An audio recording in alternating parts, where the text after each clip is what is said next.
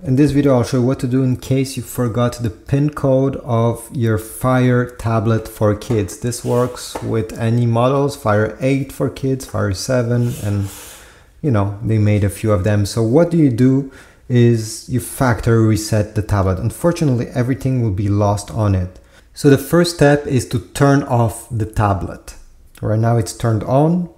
What I'll do is press this power button until I get this option to power it off. Even if you don't know the password, you will have this option. Wait 3 seconds, nothing is on the screen anymore, and you're gonna go on the top and you'll need to press the power button and volume down button. Keep both of these pressed until you see the Amazon logo appearing right in the middle of the screen. Maybe your power button is over here and your volume button on the left side. Anyway, you need to do what I tell you, power button and volume down, even if they're placed differently. So I'll go ahead. I'm pressing right now, I'm waiting. Okay, Amazon logo, I release these buttons, wait a few seconds, and you should have this menu right on the top. Sorry about the reflection. So what we need to do now is to navigate using the volume up and volume down button, like that, through this menu, and highlight over here, wipe data / factory reset. Once this is highlighted, you're gonna press once on the power button to select.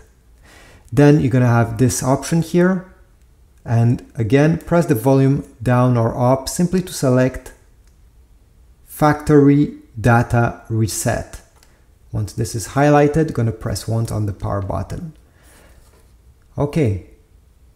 After just a few seconds, you're gonna have down below over here, data wipe complete. Great. Now we need to actually boot the tablet, so we're gonna highlight reboot system now and press the power button.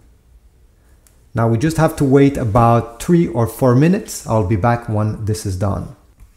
Okay, great. So after 4 minutes, I get this screen, and now you're ready to set up your tablet once again like a new one by selecting the language and going through the setup process.